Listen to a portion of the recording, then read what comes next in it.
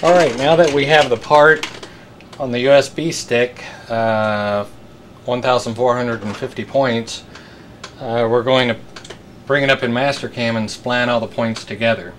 So the way that we do that, we look at our directions and we go to File, Open, and we go to the flash drive. This one is a Kingston J drive, and I see Grant's Reverse Engineering, and it's an IGES file. So I just click on that to open it.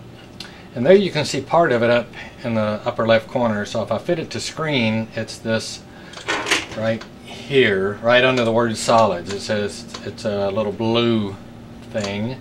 And if you click on that, it'll fit it to the screen. And now we want to reduce it just maybe a little bit. Okay, so there's our part, that all the dots that we picked up. That's basically the outside of the part. So once we get it to this point, we'll create a spline. So we go to Create, Spline, Automatic Spline. And when I get here, I want to enlarge the part just slightly. I'm going to click on this right here. So I've enlarged that area. Now I'm going to click on the first point, second point, and then go back to that first point. So I'm going to click 3 times. First point is, actually it can be any of these. It doesn't have to be this one that I clicked on. There we go. I can click on one point, the direction I want to go, and then back on the same point that'll stop.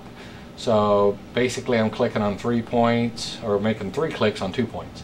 First point, the direction I want to go, I'll click, and then click on the first point again. That's my ending point.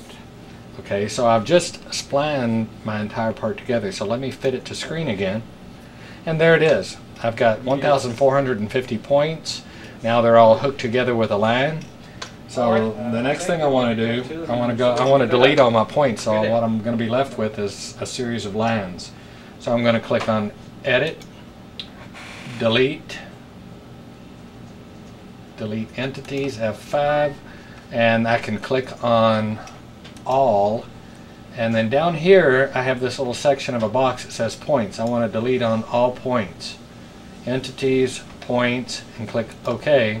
And now all of my points are highlighted yellow, but my line is still green. So once I click on this green ball in selection, all of my points go away and I'm left with lines. So I want to repaint it. So there's my finished product. The finished part is all there. So I'm left with the lines. Now I can machine those. I can chain them, machine them. I do want to move those in half of the probe, which it does not compensate. So what I would do is move everything in. I can scale it in half of the 312 thousandths of the probe. The last thing I want to do is save this on my flash drive as an MCX file. So I'll go to File, Save As. I'm going to save it on my Kingston drive, Grant's Reverse Engineering, as an MCX file. I do that. It's saved on my flash drive, and now when I turn in my print, I'll print this off, and then I'll actually hand in my lab exercise along with my USB stick, and I'll be able to pull up an image of my reverse engineered part. If you have any questions, hunt me down and let me know. Thank you.